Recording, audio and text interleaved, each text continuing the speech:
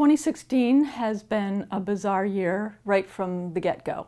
We're seeing a new feedback develop between the Arctic being so warm and its effect on the jet stream and vice versa. The very warm Arctic in the early fall is causing the jet stream to take a wavier path. This is something that we've been studying for a while.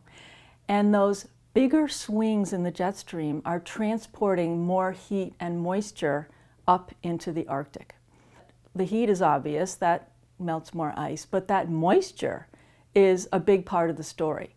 And we're seeing in 2016 an all-time record high amount of water vapor in the atmosphere in the Arctic.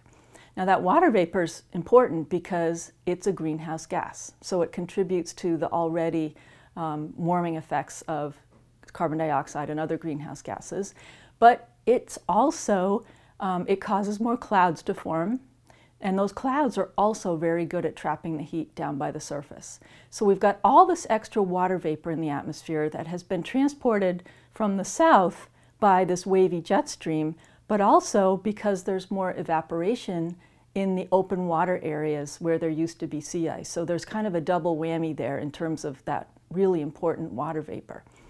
So then the feedback part of the story is that because the Arctic has been staying so warm this fall, I mean crazy warm, 20 degrees centigrade on some days warmer than average, that is feeding back then to the jet stream and causing it to continue to be very wavy, which continues to pump more heat and moisture up there. So we're seeing this new feedback mechanism kicking in that I think is playing a big role in this fall being so ridiculously warm.